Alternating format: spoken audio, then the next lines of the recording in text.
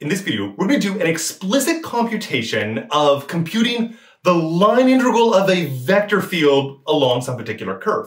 In fact, we're going to interpret this in the context of the work done by a vector field on some particle that moves in a particular curve. Now, in the previous video in my vector calculus playlist, I'll link the entire playlist down in the description, we came up with the general formula for the line integral of a vector field along a curve, or the work done. In this video, we're just going to be computing out an example of it. Now, so what's our example? I have some vector field f of xy is yi hat plus nothing in the j hat component. And then I have some curve. It's the standard unit circle rotated around once counterclockwise.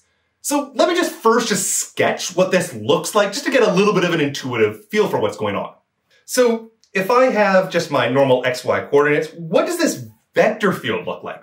So first of all, there's 0 j hat component, so all the vectors are pointing horizontally. Now, also notice, it doesn't matter what the value of the x is, x never appears anywhere. All that matters is the height. So for example, if you are at height 1, so any point, any value of x, and then y equal to 1, say this point right here at 0, 1, the vector points exactly 1 to the right, 1 to the right, 1 to the right, and so forth. If the y value was twice that, say 2, then the vector would also be of length 2, and so forth. So this is a vector field that gets longer as it goes up. Likewise, if the y values were negative, say, for example, down here, it would be pointing off to the left, and so on and so forth. If you're along the axis, maybe I would just draw a dot right there because those vectors are going to have no length. Now we could focus on the curve, which is moving along the unit circle, and I should also specify a direction. I'm going to say counterclockwise. Okay, so let me actually go and plot this. This is going to look like traveling around in a circle counterclockwise, and I put that little arrow at the end just to indicate which direction is going, in this case, the counterclockwise direction. So that's sort of what it looks like. And now I want to turn to actually computing what the work done is. So what's the formula? Well, we saw this last class. The formula for the work is the line integral along a curve of the vector field f dotted with the unit tangent vector ds. However, we then said, well, that might be fine for the definition, but there's an easy way to compute this if you have a given parameterization. So the way I'm actually going to compute this is with the alternate formula, the integral from a up to b of the function, or the field rather, evaluated at the position function, so f evaluated along an r of t, where r of t is your parameterization for your curve, dotted with the derivative dr dt, and then finally integrated with respect to t. And it's this formula that I'm going to find particularly useful. Now, what do I need to do to actually be able to compute this? The field I know. If you recall, I have the field written there in the problem.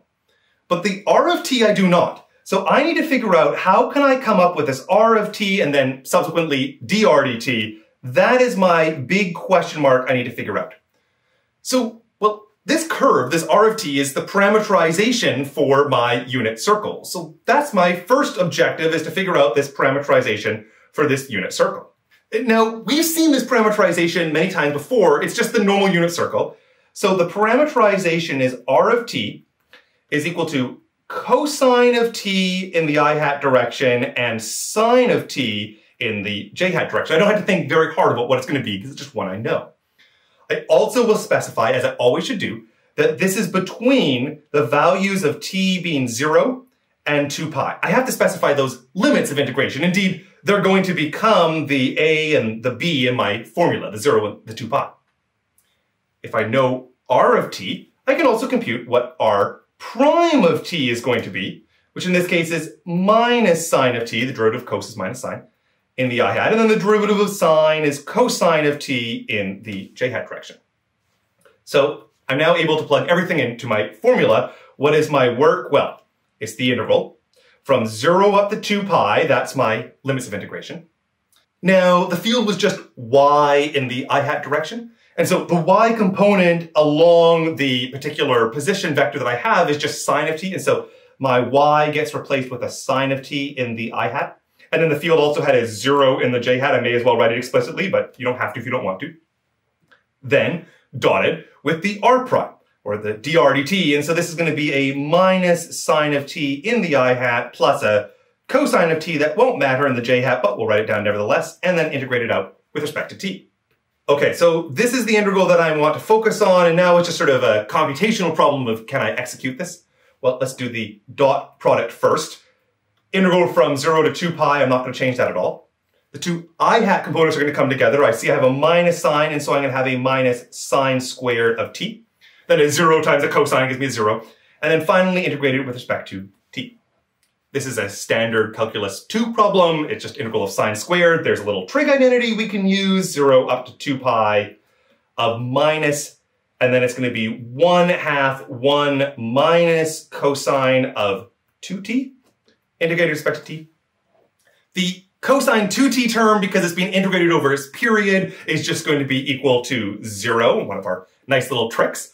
The minus 1/2 integrated between 0 and 2 pi is just going to give us the value of minus pi, and so that is the work done final answer. Well, perhaps we should scroll up to the beginning and then look at the vector field to see, well, does that make sense? Does it make sense to have a negative work in this context? Now, let's just imagine going around that circle. Remember, we went around it counterclockwise.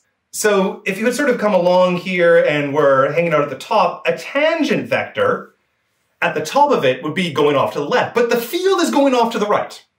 Likewise, if you had sort of carried on and went down to the bottom here, a tangent vector down at the bottom would be going to the right, but the field would be going to the left.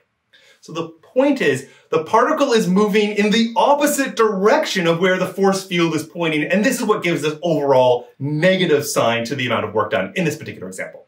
All right. I hope you enjoyed this video. If you did, please give it a like. If you have any questions about this video, leave them down in the comments below, and we'll do some more math in the next video.